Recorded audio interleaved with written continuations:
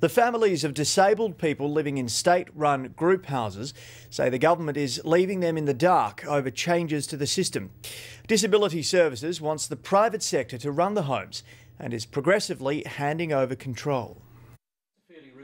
Sue and Mike's son Clinton will be 40 soon. He's been in group care homes for the past 32 years. Now the government wants to hand over control of those homes to the private sector. It'll be so disruptive. He doesn't like change. Clinton never likes change, always plays up when there's a new staff member. The Smiths are not alone in their concerns. Guardian Sue Pethick is worried about how the changes will affect 53-year-old Linda, who's been in government care since she was 19. If it's forced, I think for Linda, it will be quite catastrophic. I think she will go into a rapid medical decline. 85% of existing group homes are already privately run.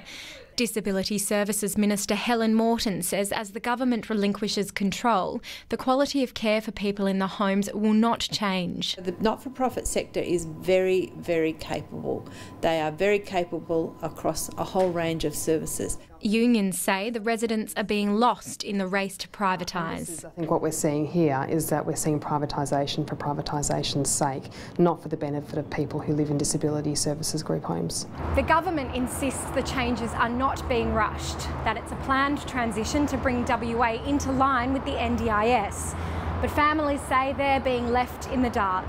Because we don't know.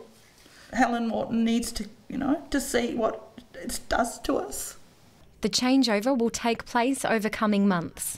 Catherine Long, ABC News.